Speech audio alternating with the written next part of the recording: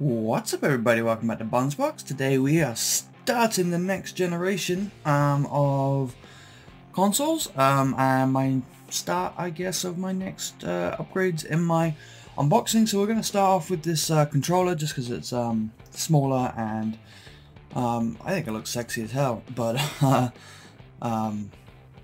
yeah, I think it's a good thing to start with. We do have some other unboxings on the way. We have the Series X, we have Assassin's Creed Valhalla Collector's Edition, a couple of steelbooks, and yeah, but we'll get into all that. But for now, you're all here to see the Shock Blue Xbox wireless controller. Obviously, I believe this will work on the Xbox One as well as both series consoles. Alright, like I said, I'm still messing with this setup, so might be a few cuts as I mess with some stuff, but hopefully it will work out for the better. But yeah, as you can see, it works on Xbox Series X and S, Xbox One, Windows 10, Android, and iOS. So iOS, you can, it doesn't have xCloud yet, but you can use kind of like a remote play type thing where you play your console to your phone and then you can connect this to your phone to use it, I believe. Android has xCloud, Windows 10 obviously, I mean it's PC, and then Xbox One and Series X, as you would expect. So on the back here we've got some stuff all in different languages. I'm just going to cover the English because I only speak that language, but anybody else feel free to read all that. But we've got a new hybrid D-pad, got the new share button, which is really exciting for me because I use this record feature a lot. Wireless and Bluetooth, which has obviously been in these controllers for a while, and texture grip, which has been in some of them for a while, but I'm not sure if this one's any different, but we'll find that out when we get in there. Crack this baby open. Just check out the sides real quick. We have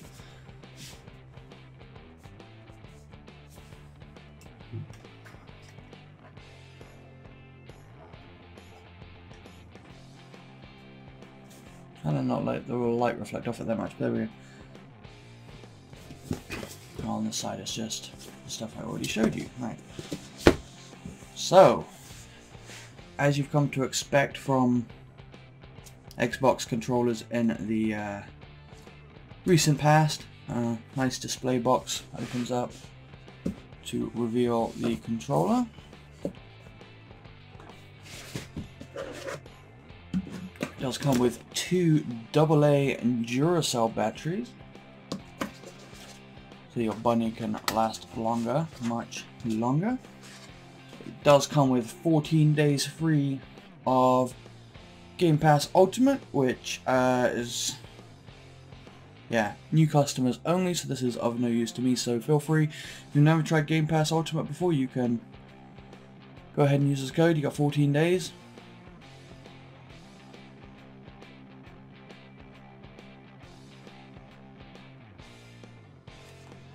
And you've got these instructions, which we're not going to bother reading. We know how a controller works, I'm sure. This is where I don't know how to connect it, but so we'll put that to one side for now. So the controller, you can probably tell, I don't know, I couldn't tell from the pictures before, but I can kind of tell now that I'm holding it. It's more rounded, kind of up here. Can you kind of see that, hopefully?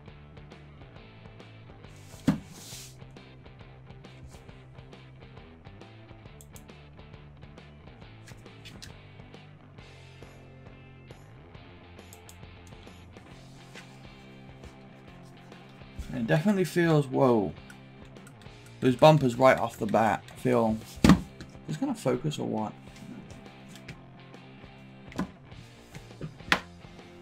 The bumpers right off the bat feel more responsive, I will say. Like they feel like super snappy, which the bumpers have been an issue for me last gen. They tend to go, these ones feel like they might be more durable. We'll see in the long run. The triggers definitely feel, they feel smaller, but not like too small. They just feel, yeah, this feels really nice. Obviously we've got the share button. These buttons don't feel, I mean, yeah, they feel more clicky. But and these face buttons feel pretty much the same. D-pad feels nice and clicky. Also, on the back, let's see, we've got this white. Lots of people like to call this the Sonic Hedgehog controller, which I mean I can kind of see, I guess, but it's not missing. It would need some like red stuff on the bottom or something to kind of symbolize the shoes. But there we go. Yeah, it definitely feels like an improvement. It doesn't like. It just feels nicer. I don't really know how to explain it much more than that. Obviously, does the back come off the same way? Oh yeah, it is USB-C now too, instead of micro USB, so it should charge faster, I believe. If you're using, you know, the batteries, which you should be able to use the same battery pack as the ones you used in your Xbox One controller. So if you had the Xbox One playing charge kit, you should be able to use that battery pack in here. You will need a USB-C cable though, obviously. The Xbox One was micro USB, so that won't work. So yeah, basically the same controller, but definitely some refinements to it, which is nice, I will say.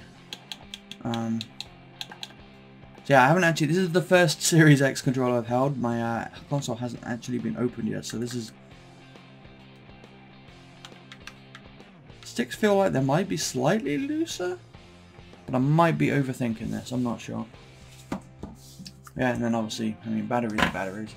I'll personally be using rechargeables, but the one thing that's nice about Xbox controllers is you do get the choice.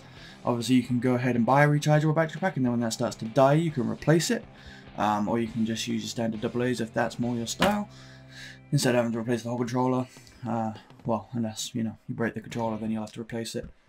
But yeah, thanks again for watching, guys. Hope you enjoyed this video. Let me know in the comments if you picked up this controller, if you picked up Series X, if you're excited for next gen, all that good stuff. I know a lot of you have had problems with shipping for day one for the consoles, which really sucks. So I hope you guys manage to get that sorted soon. Yeah, make sure to give it a thumbs up, hit that subscribe button if you want to see some more content, hit the bell if you want to know any of that stuff goes live. If you already do all that, then I love you. Thanks for the support, and I'll see you next time.